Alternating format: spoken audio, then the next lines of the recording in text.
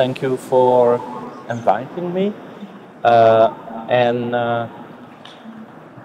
if I may, I think you should support this type of series of lectures because in TU Vienna, we're desperately trying to have something similar and not managing so far. So I think it's good to have a moment of opening of the school towards the outside. And I think it's nice that it happens all together. It's kind of a little celebration in itself. So I was asked to talk about books and buildings, and so I thought, okay, maybe I can talk about books and buildings, which are things that we are doing with no specific attempt at coordinating the two activities. So books are something we do, and buildings are also something we do.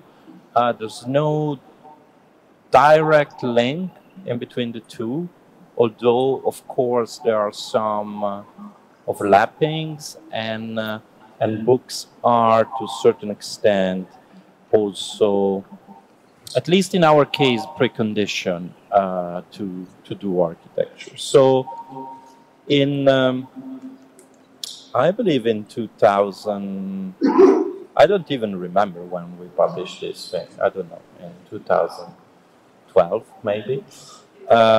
We published this book, this collection of 2 essays, one dedicated to the work of the Italian architect Giorgio Grassi, and one dedicated to the architecture of the city. So the first book by Aldo Rossi. And these 2 books, these 2 texts somehow came together, and this is really contrary to all of the rest that I will show you, which has been written by myself alone. This has really been written with my colleagues in the office, which also means that it's a bit more tormented and how to say, slow, and probably also less easy to read.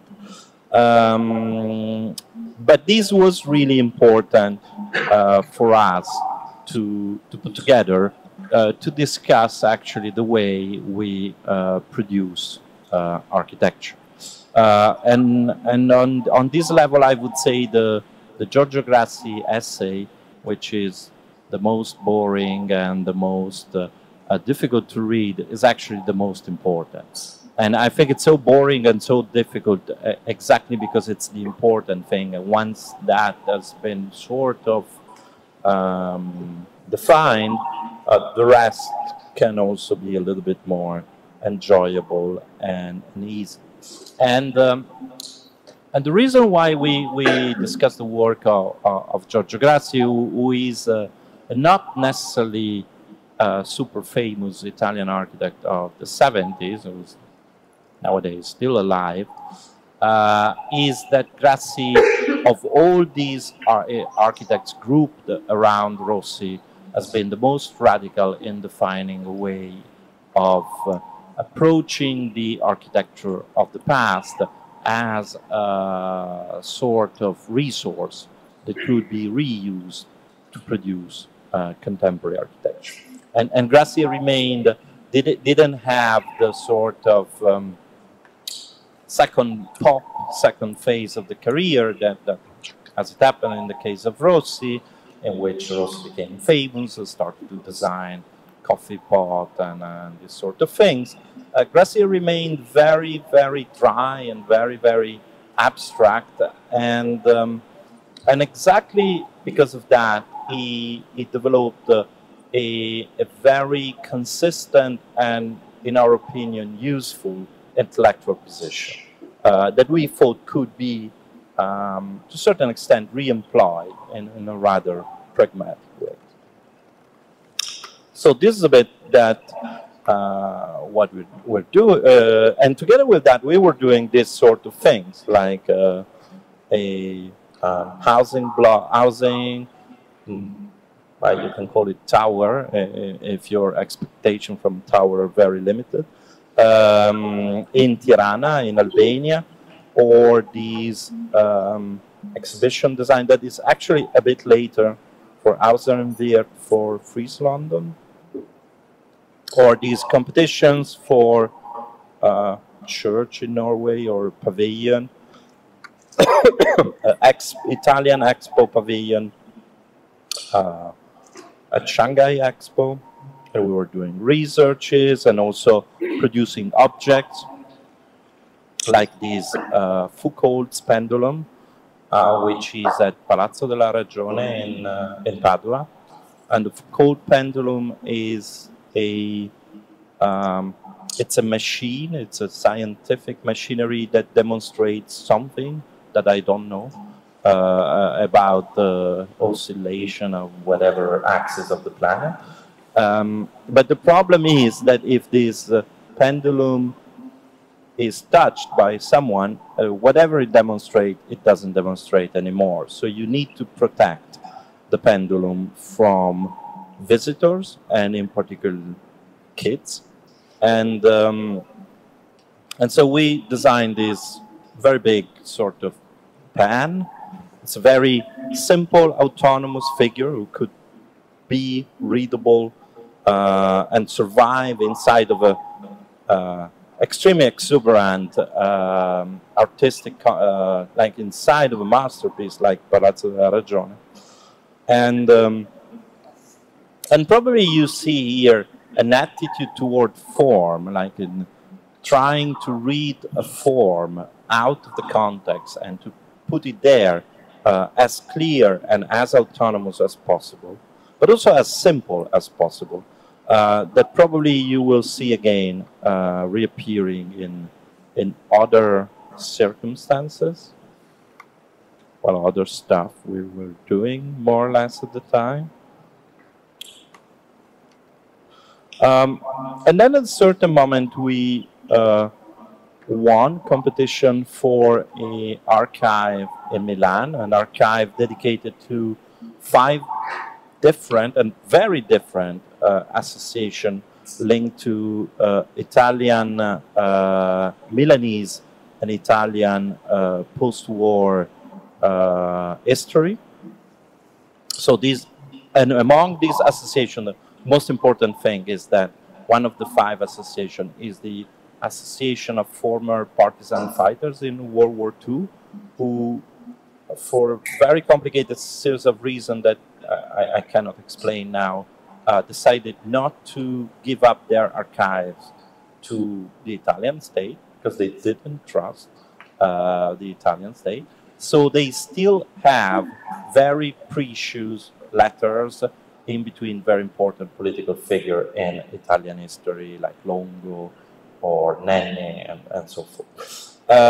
So this is a collection that should go inside the building, and it's a collection that is very precious, but at the same time very unspectacular, because basically it's pieces of paper with written documents. So what we imagined to do in this case was to really build the archive as a document of collective memory and as an object that could resist. Here I have only pictures of the model in front of the cathedral at 4:30 in the morning. That's the one and only moment in which the square looks like this. So we tried really to build a monument, and once again, very simple thing, made of bricks, with these pictures that are made with sort of pixels in 6 tones of brick.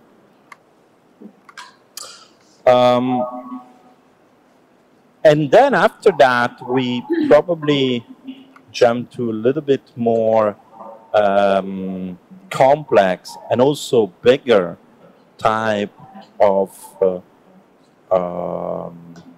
architecture problems, and well, very simply, we were invited to a slightly bigger competition. Like in this case, it's a competition for this area called Scalofarini, which is the biggest redevelopment area in Milan. Scalofarini was part of a system of interchange and logistic platforms around the city, connected to the central rail station, and with different figures. They are now useless, and so they will be redeveloped. There are several, and but Farini is the biggest, and Farini is. Does this thing work? No, of course. No, yes, it works. Amazing. So this is the main. So this is the plan, the so-called Beruto plan, that is the expansion of Milan at the end of the 19th century, when Milan started to be part of the unitarian Italian state. So you see still the old station. That was a station which you can cross. Now the station is here, and it's just a kind of a station, a terminal station. And these are the other places that were then later used for the railway. You see the railway that's going all around the city. And this is Scalofarini. And Scalofarini is separated from the center and looks very remote from the rest of the city. Not only because of the railway, but because in between the so-called city center and the place is this gigantic cemetery. Cemetery that you see here. So this is the cemetery, and this is Scalofarini. And this is the facade of the cemetery. So that stands in front of the city center, really like the beginning of the end, like the beginning of the city of the dead. And behind that, there's nothing. In reality, the cemetery is quite an interesting urban feature, because it's now more than 150 years old. So there's big trees, and it's actually sort of a park that could be used in many different ways. And what is interesting is that while Scalofarini that you see here is completely, or here, is completely shapeless, the cemetery is cut by the railway, so it's incomplete, but somehow has sort of a figure. So by combining the two, it would be possible to have a much bigger park, performing also better in environmental terms, in trying to reduce the heat that in Milan in summer is really horrible. And providing a sort of logic at the scale of the entire city. So we thought that it was possible to design the new park as a complementary part of the cemetery, and to produce one very large urban figure, a little bit like this famous neoclassical urban figure of Milan, and something that could find a position in this system of objects like Parco Sempione, Porta Venezia, this new park, and park around the San Siro Stadium, that is this thing here. And so have a little bit this scale and recognizability of other elements of the neoclassical city. And because of the size of this massive tree, contribute reducing probably half grade temperature in summer, which is probably even too much as an estimate, because it's very difficult to reduce 1 degree, but at least it could contribute. This is and around that, all of the built, the massive amount of built matter that was necessary for the competition was organized. So you see these towers next to these elements, but I don't think it's necessary to discuss this in detail.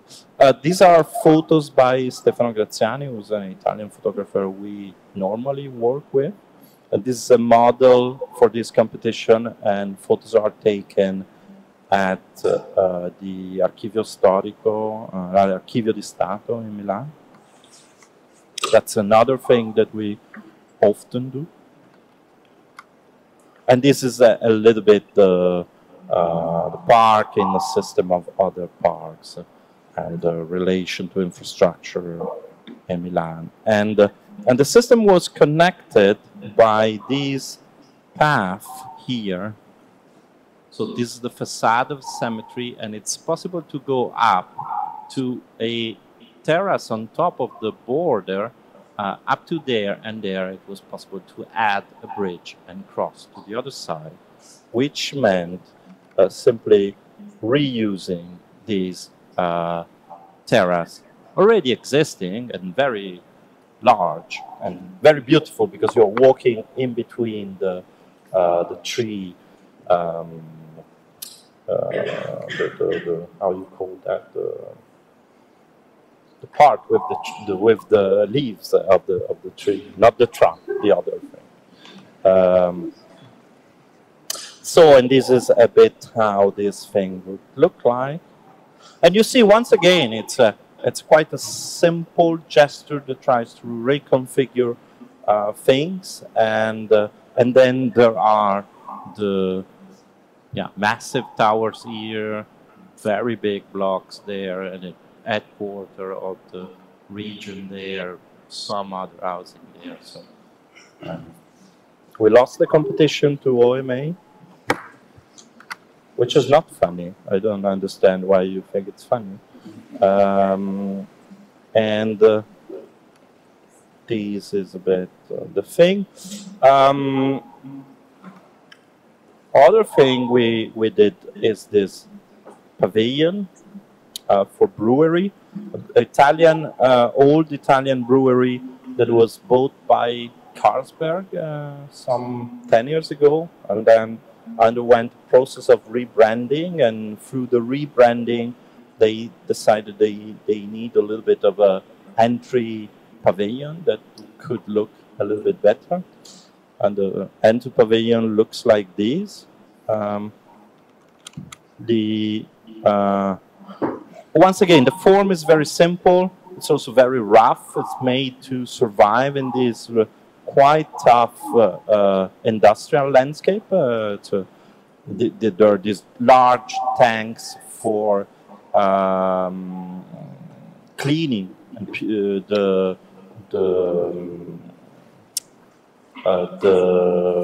leftover, the debris of the process of beer making. So this thing is also smelling. And so the building is at the same time very simple, but also to a certain extent mysterious, at least in this picture. And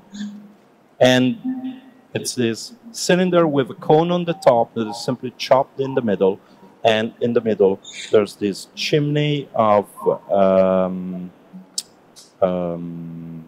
covered with tiles with the logo of the company, and inside is this. The building is entirely built in wood, and it has one of those very high sustainability standards, which I should remember, but I don't remember. Whatever, LEED 0 or -1 or -2, whatever. And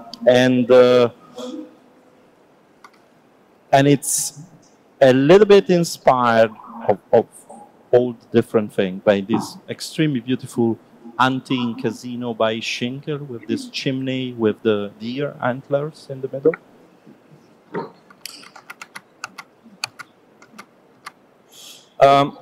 And through doing these, at a certain moment, I published this book on Bramante. This book I've been writing for a lot of time. It's something that I consider quite serious. Like I spent really 15 years accumulating stuff to do these, and then at a certain moment in 2014, it was the anniversary of the death of Bramante, who died in 1514. And for that, with San Rocco, the magazine that Miroslav mentioned before, we did a so-called Bramante tour. So we took a bus and with some people went to see the entire production of Bramante.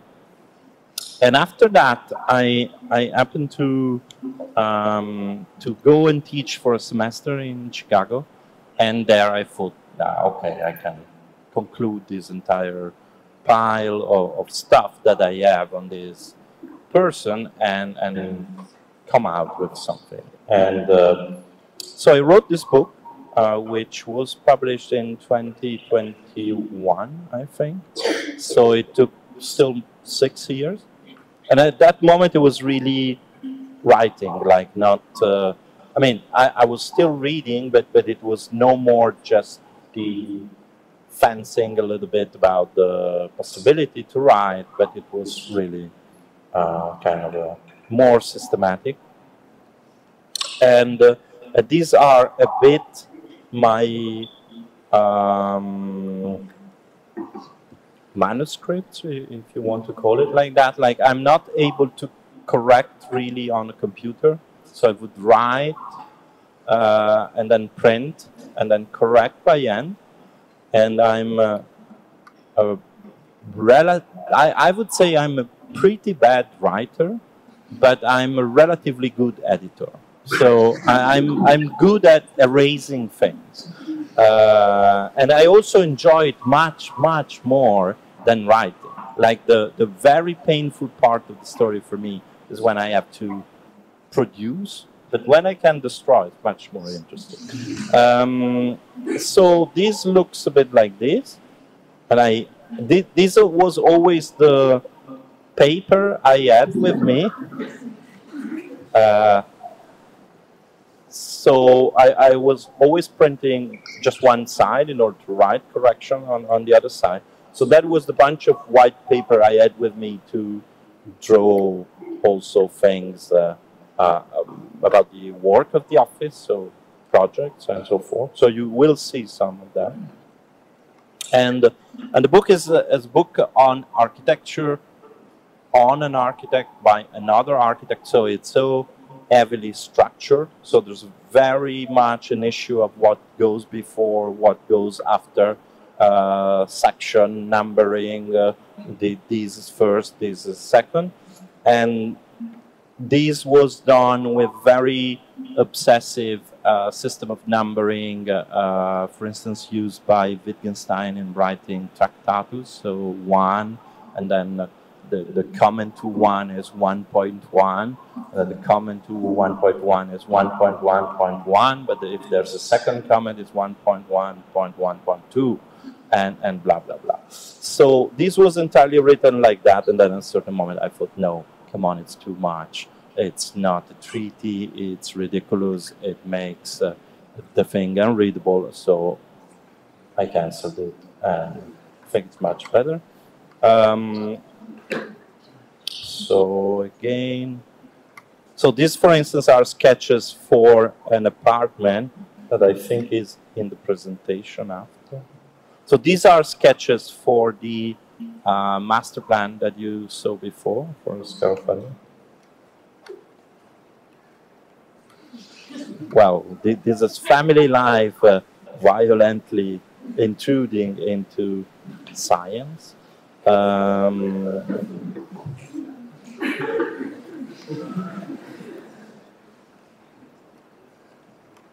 Well, I have a lot of these, but of course they are a bit useless.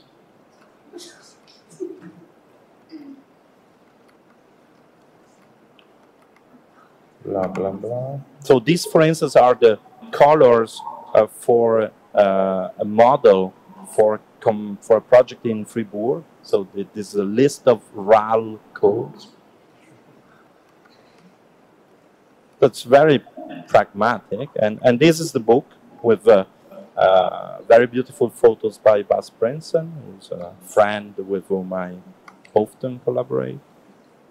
So this is the final thing. The book looks like this. If you want to buy, you go to this thing called, that I really do not endorse, but nevertheless called Amazon, and you buy it.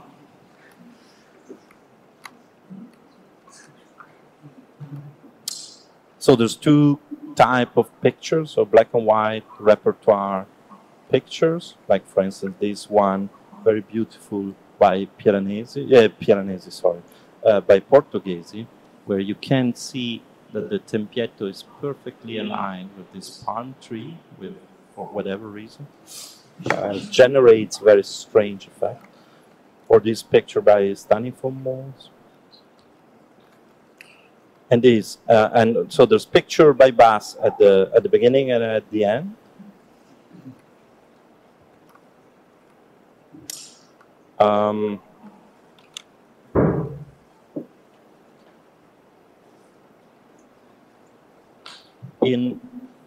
In all of this period, we have been working quite a lot in Tirana. We've been involved by at the time, mayor, some 15 years ago.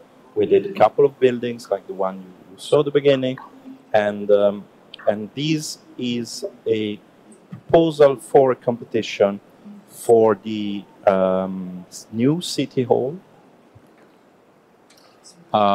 Tirana, the urban structure of Tirana is incredibly simple. There's the only trace of urban organization that existed still in the 90s is this boulevard, designed by the Italian architect Armando Brasini when Albania was occupied by Italy during fascism, and the city was very, very small. Like in the early, like at the end of the 80s, the city was still something like 30,000 inhabitants. Right, like it's very, very small city. Maybe I'm exaggerating. Maybe 100,000 or 200,000. But anyhow, not a big city. And nowadays it's a city of 1 million, 1.5 million, which is half the population of Albania. Half of the population of Albania lives in Tirana. Still, the main urban structure is this, and the structure goes from this building that is the Polytechnic University to Skanderbeg Square, that is the square where you have the Opera House, the municipality, the National Museum, and so forth. And in between here, there's a pyramid, this building here, now devastated by the refurbishment of MVRVD, but somehow a strange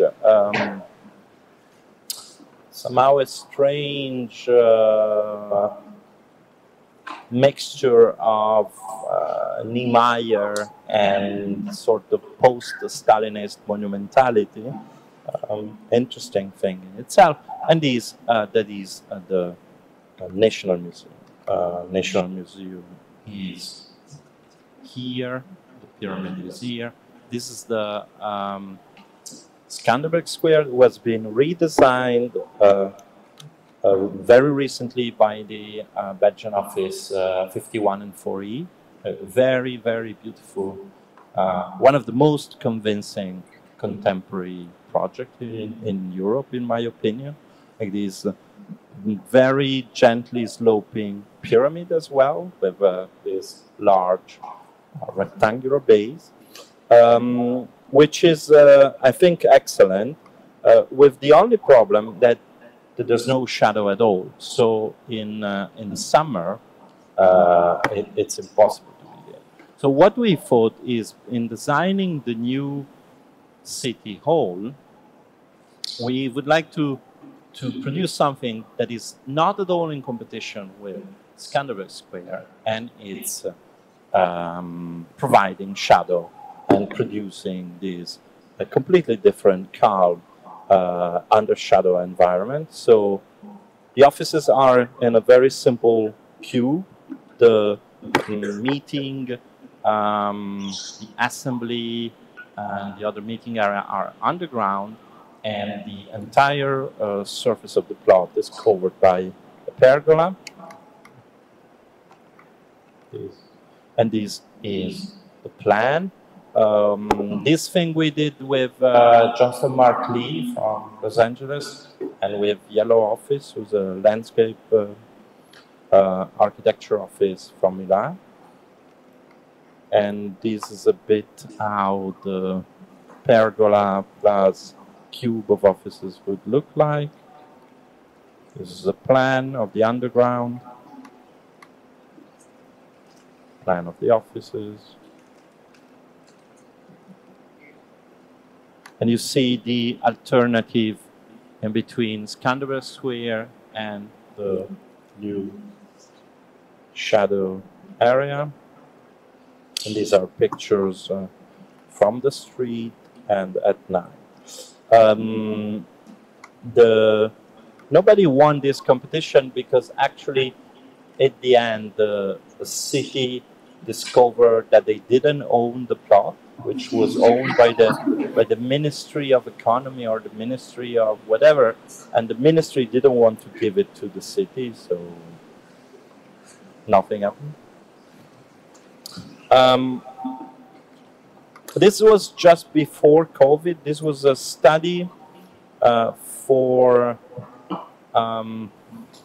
this was a study done in collaboration with many other agencies like Stefano Boeri, Architekti, and Michel Devigne, landscape architects. This is a study of Geneva.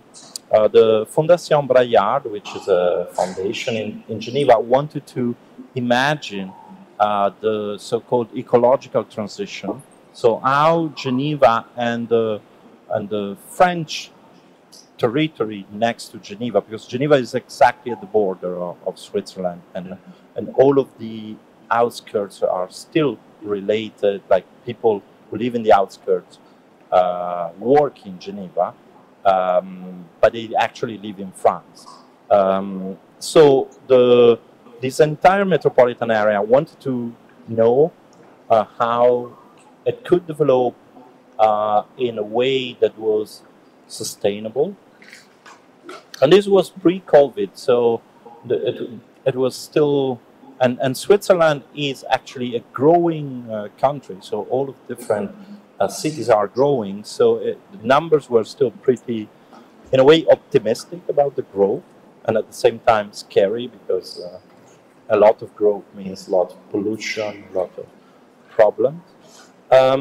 This research was developed by 6, if I remember correctly, different teams in parallel, so it was no competition. It was something that in French is called mandat d'études parallèles, so the parallel studies. And the other teams were, I don't know, Paola Vigano, Armando, blah, blah, blah. And we decided to focus our attention on very large multinational institutions that have their headquarters in Geneva, namely the United Nations and the CERN. And we studied a bit the two cases, and then at a certain moment we discovered that CERN, and the picture you're seeing here are by Armin Linke, and they're picture of CERN on one side and picture of the Salève, which is a mountain next to Geneva on on the right. And what we discovered is that, like at the moment, CERN is this thing here. So it uses this underground tunnel where there's this machine called the synchrotron, which accelerates particles of matter in order to produce collisions in between them. So this thing is called the LHC, the Large Hadron Collider. And this is, I believe, 8 meters in diameter. But the CERN is planning, although nobody knows if they would ever do, is planning a gigantic new ring that would be 100 kilometers in circumference, go across under the lake, and allow them to make much more complicated experiments, which, once again, I don't know what they... What was interesting for us, like, first of all, when this thing was done in a complete indifference of the city towards the underground tunnel and of the underground tunnel towards the city. So the underground tunnel you absolutely don't notice because, I don't know if I have a picture here, no. But the exits, for instance, are completely unremarkable and normally very ugly utilitarian buildings of the kind you would find in whatever industrial suburbs. And our suggestion was, if you're digging this thing, maybe this thing could be somehow related to the city in the sense that this thing, the CERN consumes as much energy as the entire city of Geneva. So the CERN cannot produce energy for the city. It actually consumes, and it consumes as much. And this energy, in a very typical French rest of the world deal, is entirely nuclear energy produced in France. So CERN is populated by a population of incredibly dedicated people who are really, really nerds, like you cannot beat them at being nerds. And they love what they're doing. They always want to talk to you about collision of particles and how you build up this machine, which is, by the way, a machine that exists only there. So this machine, they are not buying components. They are producing everything. They are the mechanics. Like the people who work there, they're not so much scientists who make hypotheses, because these scientists, they can be in US or China or wherever and send the mathematical hypothesis and then test it.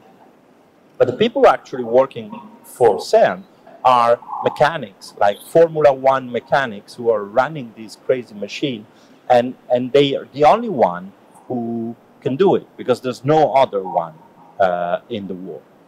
And they are so enthusiastic about it, but they're also incredibly defensive. So the moment you start to ask them, I don't know, where do you buy the energy to run these things? Start to say, what do you imply? Do you imply that we are not sustainable?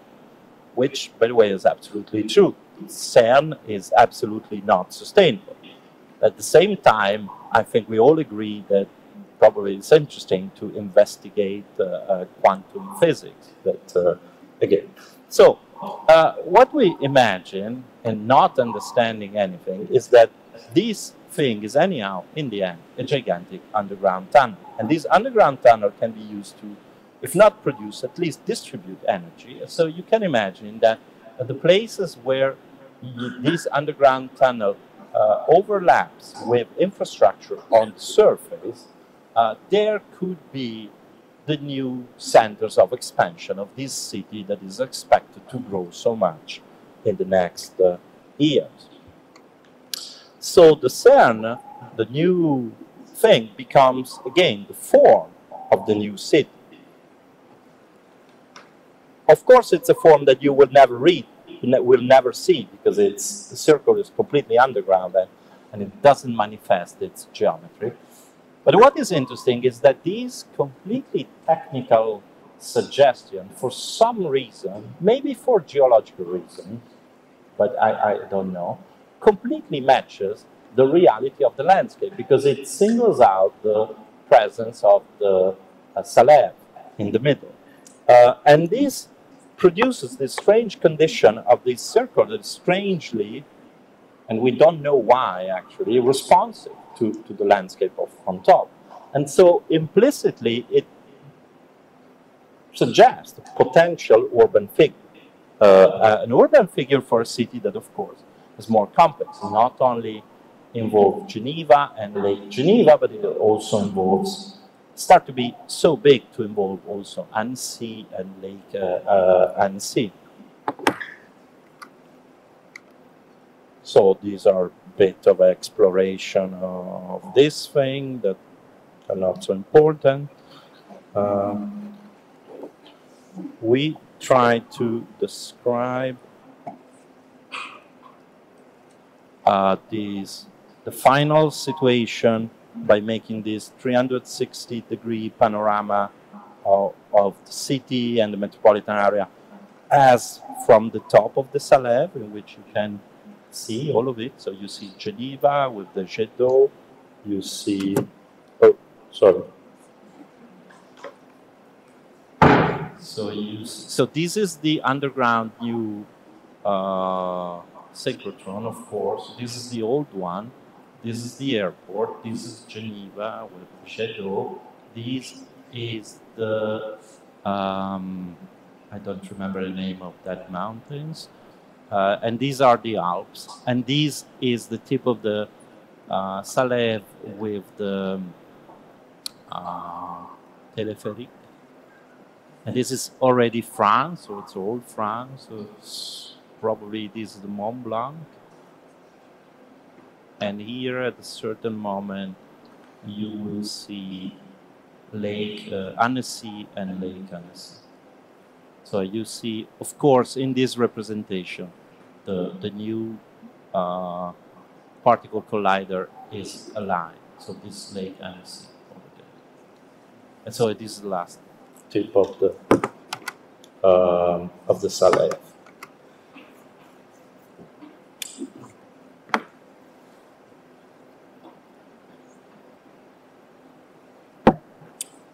Something completely different is, well, what we were interested in, these are actually these things, like these tools. And this is an apartment for a very rich Swiss client in Milan. It's a restoration. And this used to be a factory, like a small urban textile factory. And so a very big hall that then became the studio of a painter. And then we tried with our project to preserve as much as possible this openness. And so there's these two bands with the toilets and kitchen, blah, blah, blah. And here, toilets and sleeping room with these wardrobe, that is here wardrobe, here corridor that gives access to the room. So this is a model of the thing, and this is the thing. So you see behind there, this is the corridor, and this is the wardrobe accessible from the corridor, and the sleeping rooms are in the other side. So this is done with these tiles that are man-made, like craftsmen in Sicily produced them, because we didn't want to have this sort of super studio effect, because I'm not so fond of super studio. But nevertheless, we some like this is a case of a completely gridded set of objects which, in a way, might also refer to superstudio condition. The white tiles are made to match the size of the existing tiles of the pavement.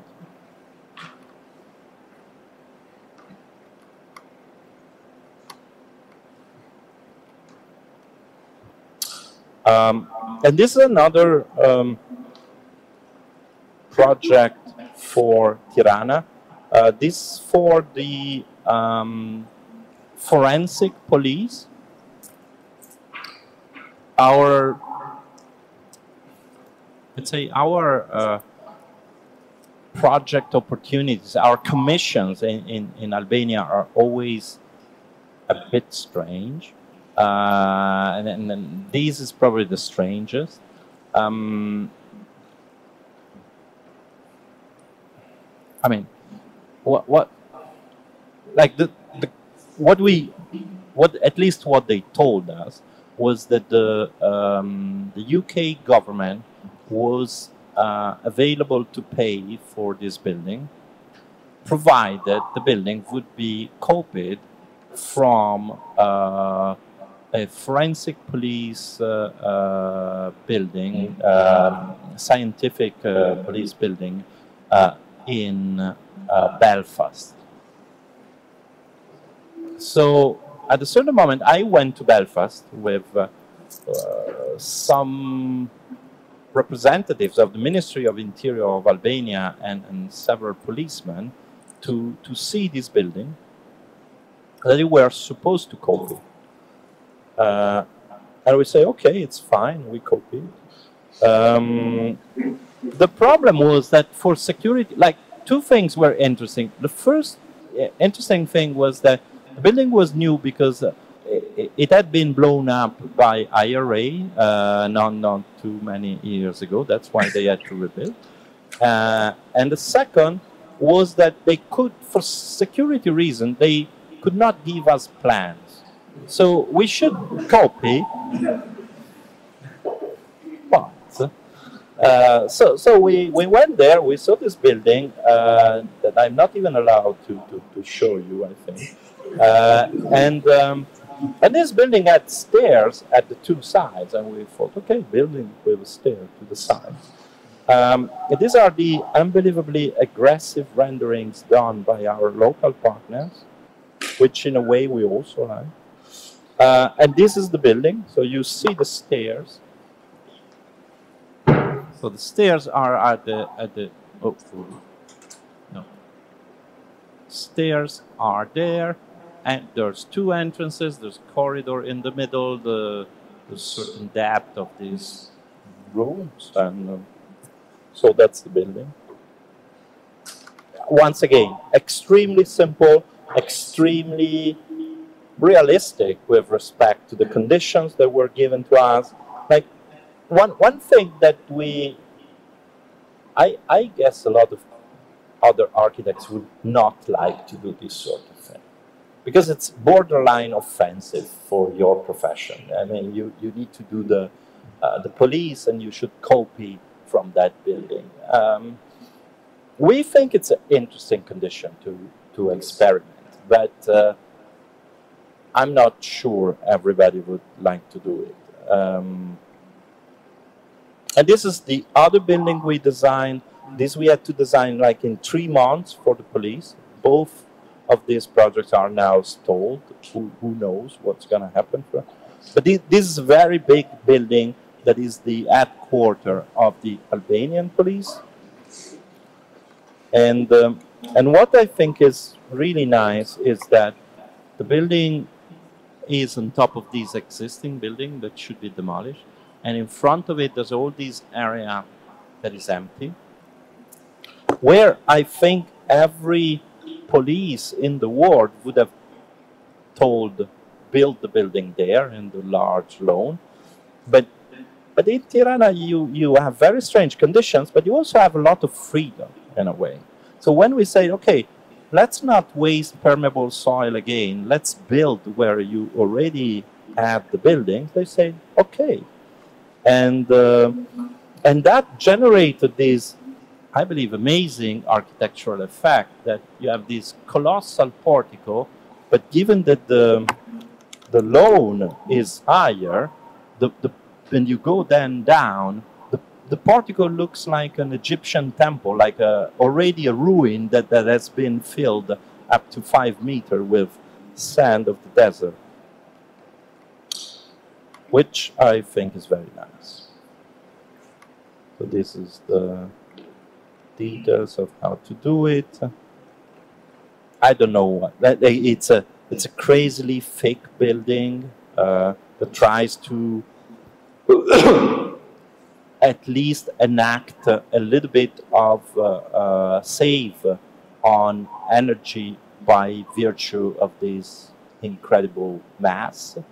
The technological component, as you can imagine, is very low, but we nevertheless try to do buildings that are environmentally as sustainable as possible given the conditions. So we always go back to building very fattish things that at least do not disperse energy. And this is, on the contrary, a very technological, complicated, and hyper-designed building that is a library in Milan. It's a competition we won last year, and that they are starting to build. We started digging this week. This is a series of references that I skipped. This is also a set of sketches that are not so important. These are important, the proportioning of the facade. So this is the building. The building is made, it's a very simple thing in a way. So it's 2 naves plus a volume that is the auditorium. The 2 naves are the 2 components of the library, the more open part and the part of the department that is more like a traditional library. This library is the so-called European Library Milan, and it's of course complements a rather articulated set of libraries like the existing one, the Sormani Library, which is in a 17th century old building, and so forth. So this is a library that is much more open to, let's say, new media, where it's also possible to work and fabricate code software, use a Fab Lab, or rent spaces for podcasting and things like that. So it's not really the library where you only have the books. And the northern part of the northern nave is this more experimental part of the library, and the southern one is more traditional, if we can say. And the 2 are connected by this platform that you see here, that you reach through 2 very big escalator, and then there's the other escalator for the more public part of the library on this side. In section, you enter. No, actually, you enter here. This is the escalator. This is this suspended platform I told you. These are the more public and, let's say, technologically related part of the building. And this is the more traditional department, library, plus a special room on the top here. So the program is very complex. The books are here in a completely automated, gigantic box made of little box that can move along a given structure. And they, like when you need a certain box, so you're searching a book, the book is inside of a box, the box moves up the column, and then like wheels, it moves on top of the surface of the deposit and gets to the point where a person picks the book and put it into the vertical circulation of the books. These plane with these little robots running is visible through a few round holes in the pavement. This is the library from the park to the west. Yes. This is from the new park that we are designing again together with Yellow Office to the north. Not a park, like a square, also because there's the railway under it, so you cannot really have a park there. And this is the back with the entrance here, the entrance to the auditorium. And here you see this large full-height space, which is not conditioned. So the system of grids that are screening and wrapping the entire building are determining a condition that it's not too cold, like the solar radiation in winter. This side is towards south, so the solar radiation in winter eats this part that is not conditioned. And in summer, the air circulation allows not to reach too high temperature. This thing is done through very simple set of screens, which are not moving, like they're grids. They're metal grids outside the glass facade. So you see the facade as this double level. And this part of the building, these here and these, the entrance double-eyed floor, is not conditioned. This part where you see these glass here and this is conditioned, this is conditioned. And they, given that they are conditioned, they eat or cool the in-between part in the different seasons. So they contribute to eating or cooling the great atrium. This, of course, the technology to do it is not so complicated. So you see here a little bit these screens. So these screens are just grids, metal grids that are painted in a certain color and stay there. But the calculation of the thickness of this grid that changes, but does not change visibly on the different facade, allows to generate this indoor condition that allows to have, let's say, almost 1/3 of the building unconditioned. This is a bit the bridge, so you see the escalators here. These are the departments. This is this bridging element. This is a bookshop. This is a cafe.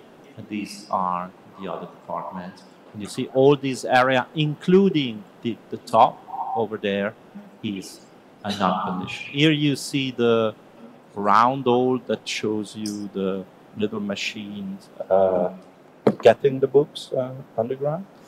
And of course, this is a completely different condition. So this is a building that's 30,000 square meters, cost 100 million, more or less, a bit more.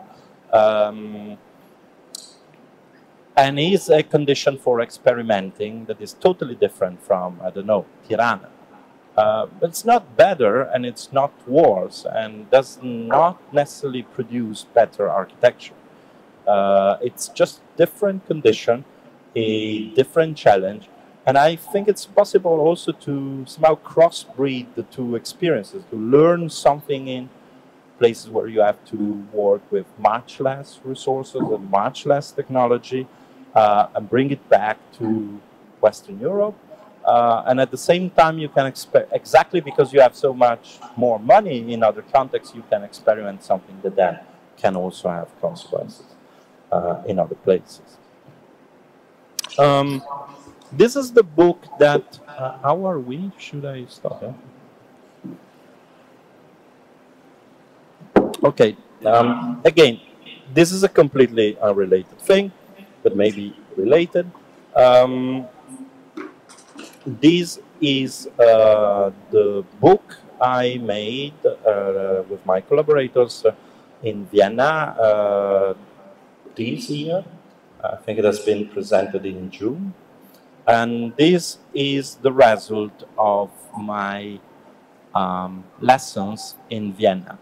I was hired by the TU in 2021, I think. And they asked me, no, they didn't ask me. I have to, that's my job. I have to do the so-called first episode of a thing that's called, now it's called Grundlagen des Entwerfens, but used to be called Grundkurs. So the Grundkurs is a course for the students of the first semester of the first year, in which you roughly have to give them an idea what is architecture about.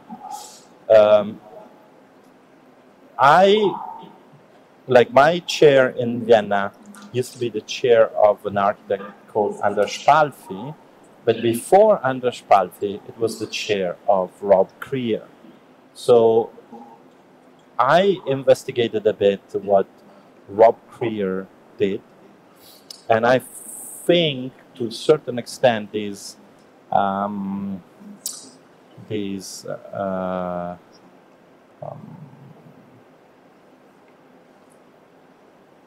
class, this type of lectures are part, like the relics of a project of indoctrination of Rob Krier. So I bought a bit these Krier books, and the Krier books, the Rob Krier books, the Leon Krier books are different, but the Rob Krier books have this feature that is like the next book always incorporates the previous one. So it's always the same book that grows in time until it's a book about literally everything. How to design walls, how to design windows, how to design houses, how to design public buildings, how to design cities, how to design public spaces, and so forth. And everything is covered with this very meticulous and elegant drawing, and I thought I could really not do that. And I was also a little bit resistant to the topic, because I just finished writing this book on Bramante, which is a book that doesn't take a direct line to what is architecture. Right? It takes a kind of a detour and doesn't want to take position on literally every single problem, and most than anything doesn't want to give a recipe, like, you know, guys, you should do like that. I don't know. So again, here I was confronted with the possibility to say, so the Grundkurs, so what is, in very simple terms, architecture, what in very simple terms you should do. So I tried not to do that, and I organized the lectures in this way, like kind of dialectic couples, like this one is called Roof and Wall. And this is the lecture. I will not give you the lecture, but it's always made of two pictures, and each picture belongs to the category, and they are always sort of in a relation. And it's always 50 slides, it's PowerPoint. And while doing this PowerPoint, this was my first set of lectures in the new school. So I thought, okay, maybe I do it carefully. So I started sketching this thing, like sketching the PowerPoint, like not really sketching this building, but literally sketching this image on a PowerPoint, and just took notes. And these are the notes. So you see, there's a bit of quotes, something I think I should tell the students. They're not particularly nice drawing. I mean, look at this penguin. Where's the penguin? Where's the penguin? Ah, there. That's horrible.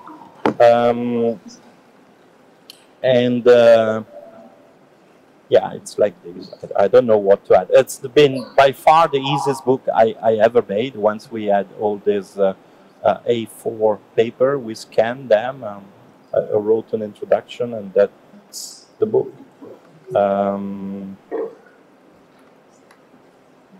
And yeah, and I also didn't want to write in with a proper typeface the text, because that seemed to me like this thing are a bit silly and a bit of an oversimplification. So if they are handwritten and in a way it's not even entirely possible to read them, I think it's okay. So they should give an idea. I think they should provide the students with a perception of the problem. They should, I think, particularly the PowerPoint that they see, should provide with some visual material that they can start to use to build their own personal backgrounds, but it shouldn't be more like that.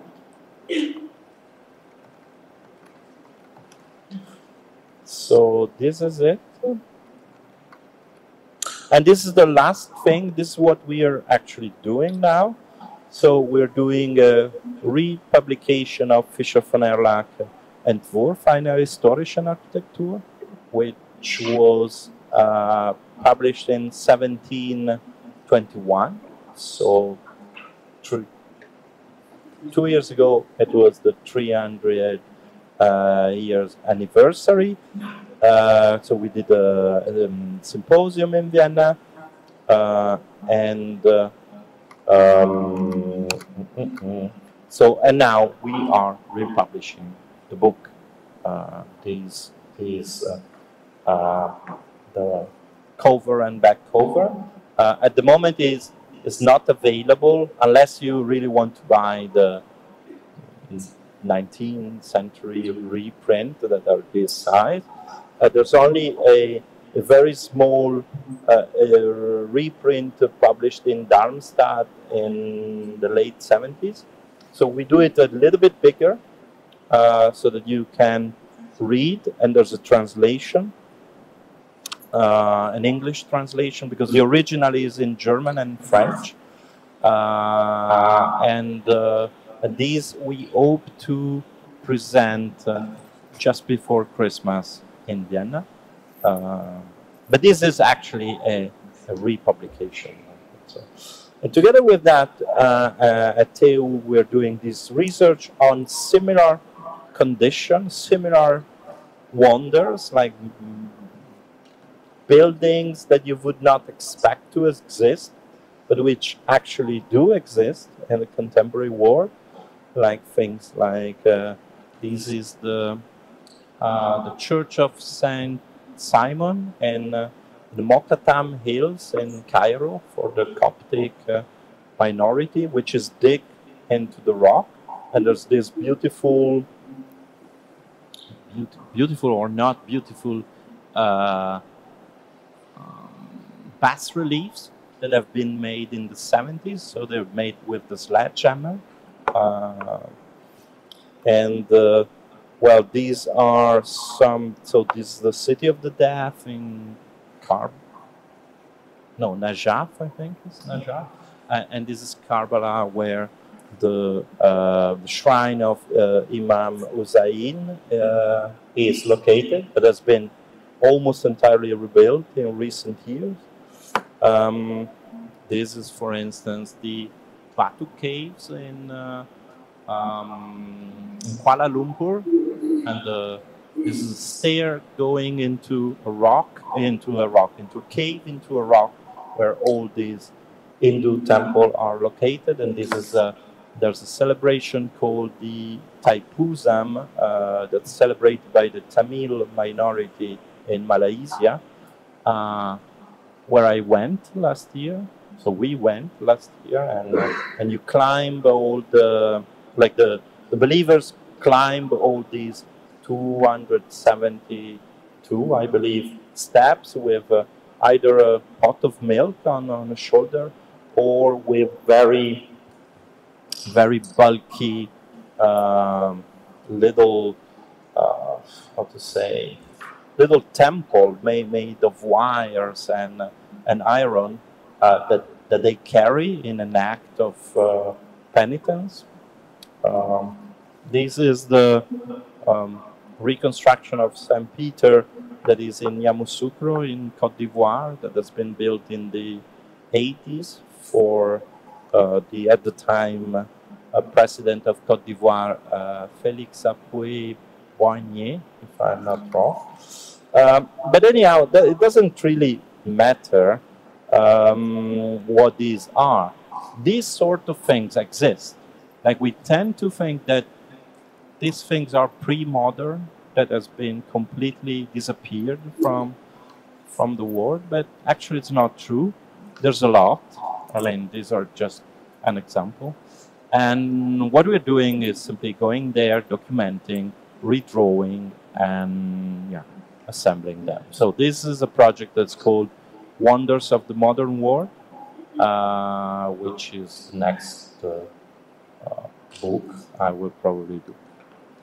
That's it. Thank you.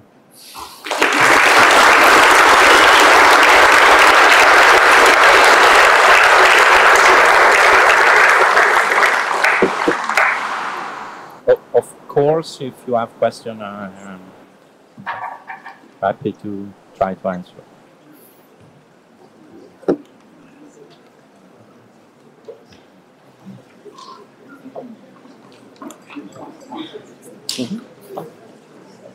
So I will start with the first question, and thank you for your lecture. It was super interesting. I want to ask you just a basic one.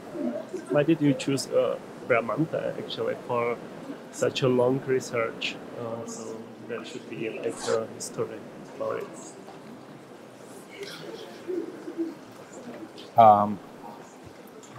Well, Bramante is a pretty good architect, first of all. The second thing is Bramante, and this is something that for instance, Gay Müller, who's the most important historian of Bramante in the 19th century, writes, is that Bramante is more important than the other Italian Renaissance architects because he took the biggest risk. So Bramante, we don't know exactly how the thing went, but at a certain moment, Julius II decides to demolish St. Peter and rebuild. It was possible to restore St. Peter. And the question appeared already many times, and for instance, Don Battista Alberti says it's foolish not to restore it and not to be reasonable also with this church. And then somehow, all of a sudden, one day, Julius II let people dig the foundation of a new piece of the church, goes down into this foundation. That is, there are the reports of the people of the curia, the clerks, the high-ranking clerks, saying that he was going down into the mud and wanted someone else of the bishop to go down as well. And everybody said, oh. And that's the foundation of St. Peter. That's where they put down this coin by Caradosso, probably drawn by Bramante. And we don't really know who took the decision. If it was just Julius II, or if it was Bramante who pushed it. But anyhow, it's this crazy gamble, because immediately after, what we know is that Bramante smashes the old church without mercy. So in a way that it becomes immediately clear that there's no way back. And all of the people at the papal administration write that, but in kind of secret diaries, write, you know, this thing is not going well. This thing doesn't make sense. It's also a shift of power from the church being legitimized by all of the relics, all of the memory that were accumulated in the old St. Peter. It's even Vasari writes, yeah, Bramante could have been a bit more attentive to all the relics that were there. And this shift, which means shifting also from a church legitimated through historical documents, erudition, anyhow, power of certain type of professional, moves to being legitimated through architectural spectacle, which is what is really annoying for all these professionals. And they all, like the administration of the church, like the high ranking, like the deep state, if you want to call it like that, really dislike the idea. But somehow Bramante manages to demolish so much that you cannot go back. And then he died. Like, they both die. Like, Julius dies in 1430 and Bramante in 1414. And in 1513 and 1514.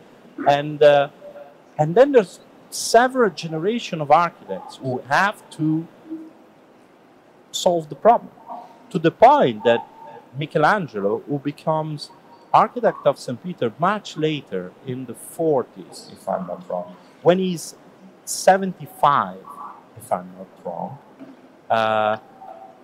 takes this job as a way to reduce as much as possible the construction, in order to finish with this story who generate so many problems. Just to mention, 3 of the 95 theses by Martin Luther are dedicated to St. Peter. It's stupid to do this church for this reason. And then another one, it's stupid to do this church for this reason. And it's stupid to ask for so much money to poor Germans to build this stupid church. And this is not to say that the Protestant Reformation took place because Bramante demolished too much. No, the story is certainly more complex. But for sure, the construction of St. Peter has been the main propaganda topic of Protestant reformers. Like, by far, number one. And so Bramante takes a risk and takes a responsibility that places his own work in a slightly different terrain in which architecture really touches into power and touches into politics very heavily, and he takes risk that others would not have taken. Actually, all of the debate, except Bramante, like, not only the people after, but as I was saying, even the people before, like Alberti, say, no. This is too aggressive as an idea. This is somehow entering into a field that should not be the field of architecture. You cannot ask so much money just in order to prefigurate a possible form of, to represent a possible community life. Like, if you take architecture as such, as representation of a possible community.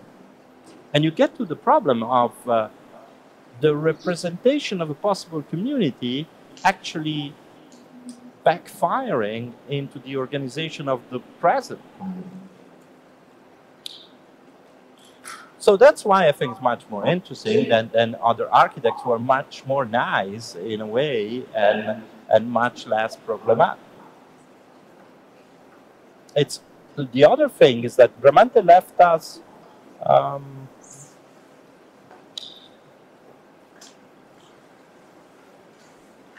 5 drawings or a bit more. Okay. So and everything he didn't manage to control entirely. So he never finished the building. Something collapsed. He didn't got like there's very little things that are entirely designed. Maybe San Satiro in Milan and the Tempietto in Rome. So you are left with a lot of space for imagination. You can figure out the Bramante you prefer, which helps if you, in a way, want to write things through someone else. I think this is very explicit in the book, so it's not that I'm now revealing, oh, that's, no, it's very simply stated at the beginning.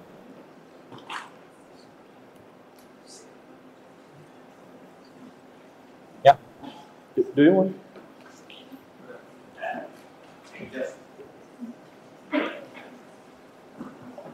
Maybe just related to your very last slide with the cows and to the name of your office. I'm just curious, why is it called Baukunst?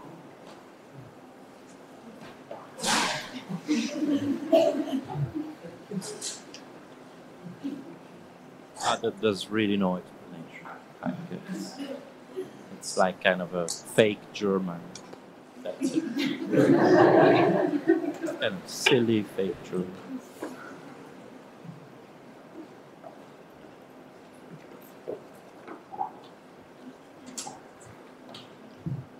Thanks for the lecture. I was wondering about the project with the cemetery in Milan you showed, and I'm sorry if you already said that and I didn't notice, but I was wondering if I understood well that the whole area around the railways are now like the railways brownfield. Mm-hmm. And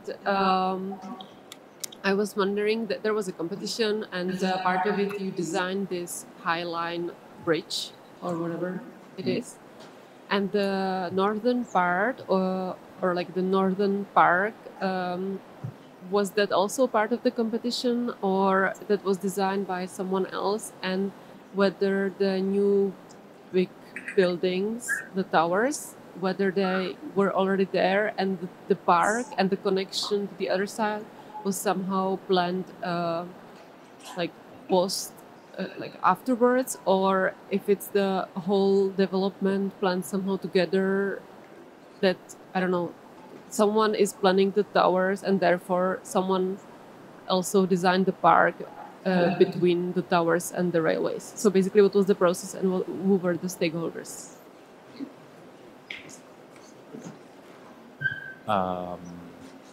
Stakeholders are the owners, and little more than the owners, because the city decided to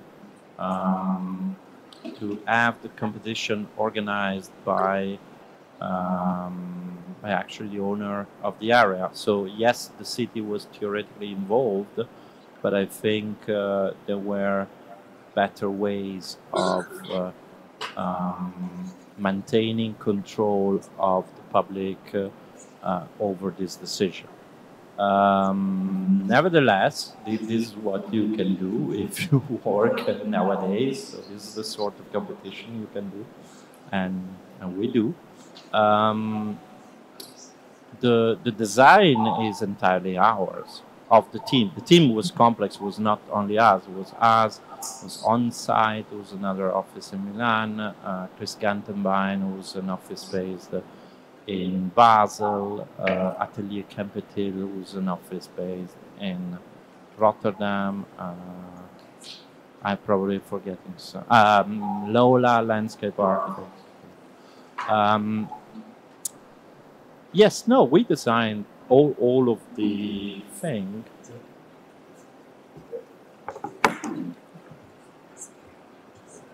Like the I think it's clear. Like what's inside the green border is the competition area.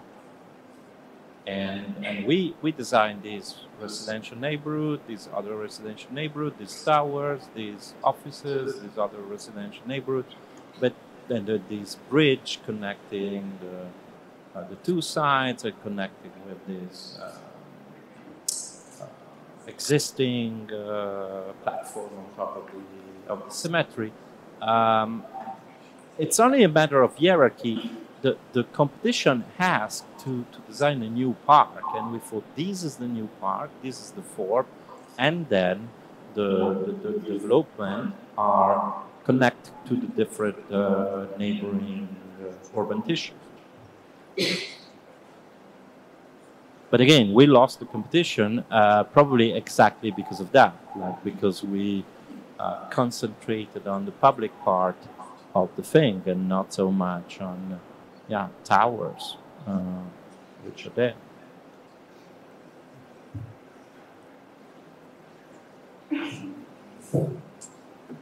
Yeah, please. I would like to ask on the visuality of your proposal of this project, either from Milan or from Tirana. They were designed or drawn very specific styles. Could you tell us about the inspiration of it, how it matched? Well, that's an interesting question. Of course, that has to do with two issues. One issue is the issue of an audience, and I would say our audience in Tirana is actually the Prime Minister directly. So it's a type of relation that's really like Renaissance. You go to the prince and you show your drawing. And if you like, it's okay. Otherwise, not. In Milan, it's, of course, a commission of many people. Some are experts, some are not. And it's also an issue of money. Like in Tirana, we get very, very low payment for this project. So it would be, we would not have the resources, for instance, to simply hire rendering people to do renderings for that. So again, this belongs to these different conditions of the different architectural opportunities. But it's also true that we, for instance, in this case, we decided to keep our renderings as abstract as possible. And we invested a lot of effort and energy and also a bit of money in doing this model, which maybe was wrong decision in terms of communication. So there's no real recipe from our side, but the decision on representations are not so different from the decision about the architecture. So they are context specific every time, and I would say we actually speak a lot about how to represent the project. We maybe speak even more about how to represent the project in the office than about the project itself. This may be an Italian disease, but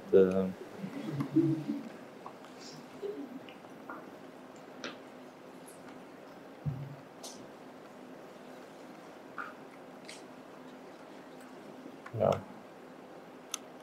I want to see if there was. Yeah, here you see, like, for instance, in these cases, there's two competitions, one in Berlin and one in Geneva. In this case, we built entire models, like really big, particularly the one in Geneva. It's very big and very detailed. just to take a picture and then miserably lose the competition. So, and then it also depends also on our personal life. We are doing these a bit less now because we are more old and more bored by what we're doing. So you need a lot of enthusiasm to make a gigantic model just to take a picture. And at a certain moment, that enthusiasm disappears, which is not only bad, also that, because you gain some awareness of context. Like, for instance, 15 years ago, I would never accepted to do renderings for competition. Now we do. You can do good renderings. In the meantime, people doing renderings became also much better. And actually, 2023 renderings are much more convincing than 2008 renderings. So, and it also became super professional. So you don't do yourself. You give it to someone else to do it, and all of a sudden I think it's interesting. While in 2010, I would absolutely refuse the idea of doing renderings.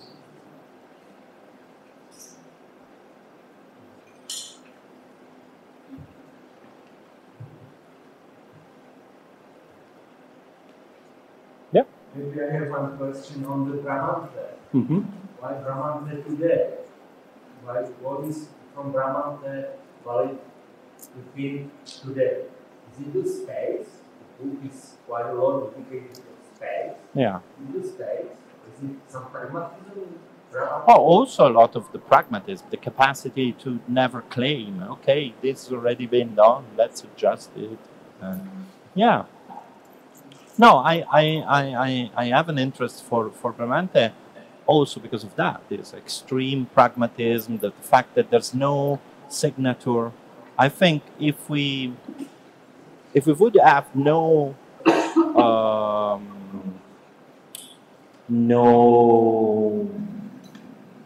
written documents telling us so clearly that the architect who designed Santa Maria in San Satiro in Milan in 1480s is the same architect who designed Del Pietro di San Pietro in Montorio in Rome in the 1505s.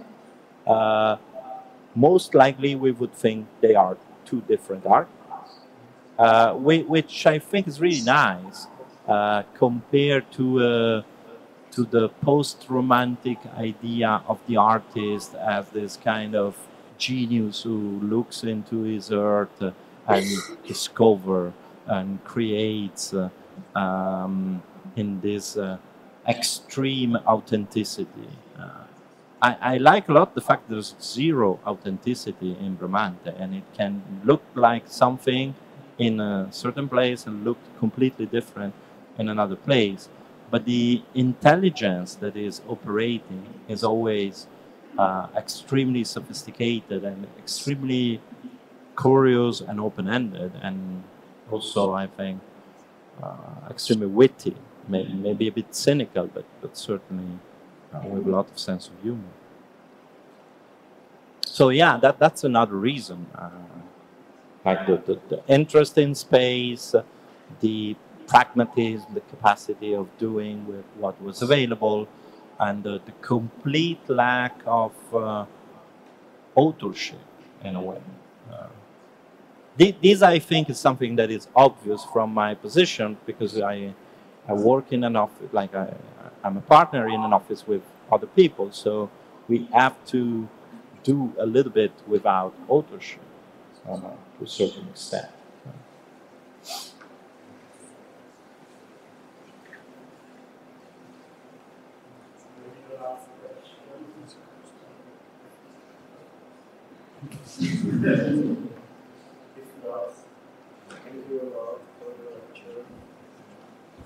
Thank you for your lecture.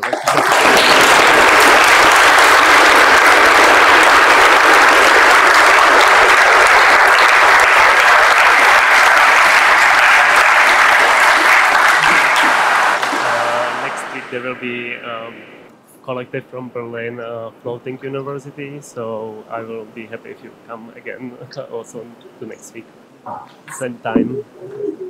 Thank you.